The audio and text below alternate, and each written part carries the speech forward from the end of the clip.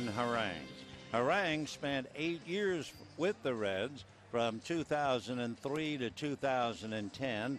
This is only his second career start against them. Harang ready, a look at Votto, and the 2-1 pitch. A little roller wide of third. On the move is Bruce to throw and gets him. The inning is over. Meanwhile, the 2-2 pitch to Bruce is taken. Strike three called. In the last couple of years, he's shown he can hit. He tries to bunt, fouls it off, and he's done. The 1-1 pitch to Joey Votto, swung on, fly ball playable. Going back and turning to his right and picking it off is Elian Herrera on the track. 0-1. And another ball skied. And it will be Trainer making the catch. 3-2. And this time down he goes.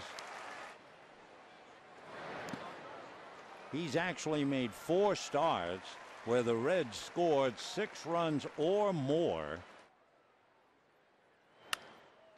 Ground ball to Kennedy. Boy, what a quick inning. Got him. Fastball, down he goes.